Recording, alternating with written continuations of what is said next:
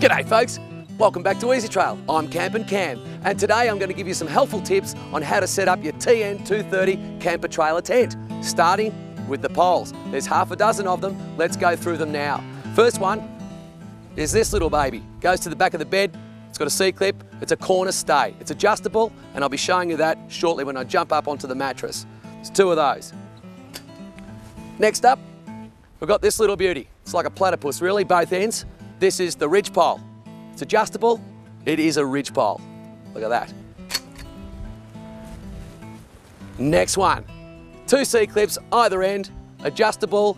It is a spreader bar. Very important to keep all the roof stable and your awning, of course. Our next pole is a tent pole. Very familiar. It's what we call in the Ezytrail biz, number 10. It's the smaller of the uprights. There's 3 of them in your pack, and it's adjustable, and it's for your awning. That's how it looks. And one of these, next one coming up, is number 11. It's longer and it's for the center of your awning. And it's totally adjustable. That is a longer pole, it's a bigger pole. Just one of those in your kit. And for when you put the windows out on a beautiful sunny day like it is for me today, you're going to use these. This is for your window.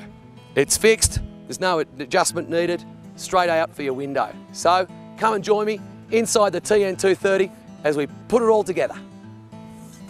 So once you've opened up the tent and pushed it off the trailer, the first thing we do is work over the bed. That's your starting point. Inside we have 4 bows, one over the back of the bed, one on the top of the bed, and 2 over our living room if you like. And we start with the corner stay going to the corners of the far bow. Let's have a look.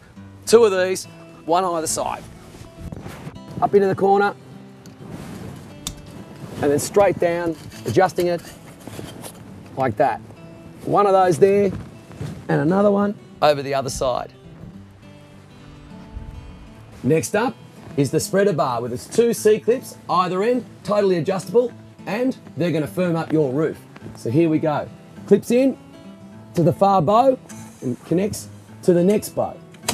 And then we spread it a little bit, and that's going to firm up the roof.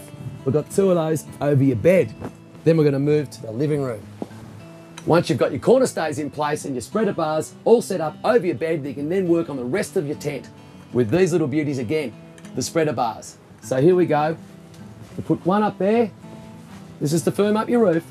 And then another one, pretty close to the other one there, between the next 2 bows. Spread it out and tighten it up. It's that easy. And we just keep working to the next section. Now we're coming down the home straight with these final 2 spreader bars. Not only will they firm up the roof, but they're going to hold the final bow in place. It's really, really vital you get these 2 right. So have a look at this.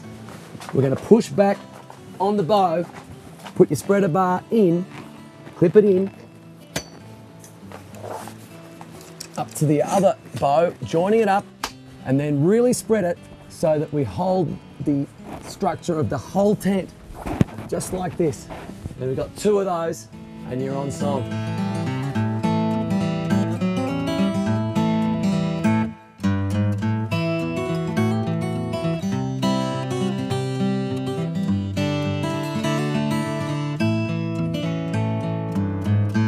And finally, unlike a tent, the last thing you do with a camper trailer is you peg it all out. So get inside, straighten out the base, peg it out, and away you go, ready for the great outdoors. I'll see you next time. Thanks to Ezytrail.